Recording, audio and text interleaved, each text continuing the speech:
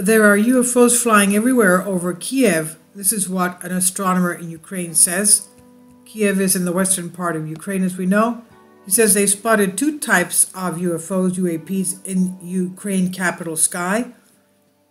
Astronomers in Ukraine said there are UFOs flying everywhere over the skies in Kiev, saying, "We see them everywhere." This is what one of the standards made in the paper published in the main astronomical observatory, NAS, of Ukraine. So they've even published this in the National Astronomical Observatory there. The report details the independent investigation into UFOs, or UAPs, unidentified aerial phenomena as they're now known, which were observed by meteor stations in Kiev and the Ukrainian village of Vynarovka.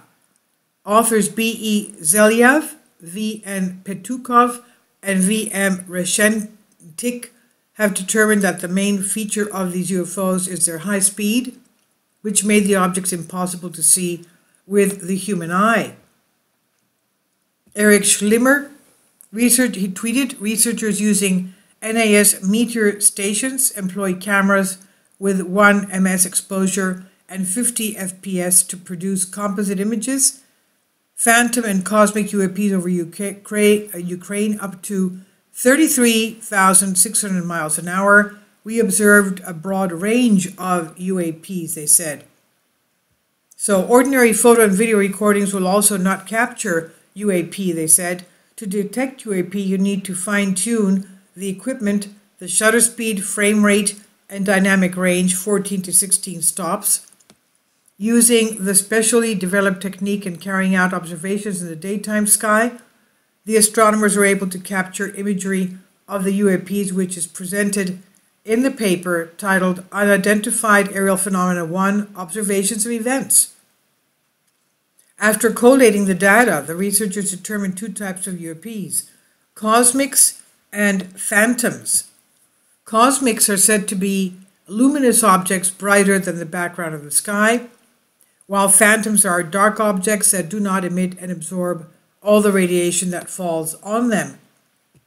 They said both types of UAPs exhibit extremely high movement speeds. Their detection is a different experimental problem. They are a byproduct of our main astronomical work, daytime observations of meteors and space intrusions. The special techniques used to capture the UAPs was developed to take into account the high speeds, adding, quote, "The exposure time was chosen so that the image of the object did not shift significantly during exposure," end quote.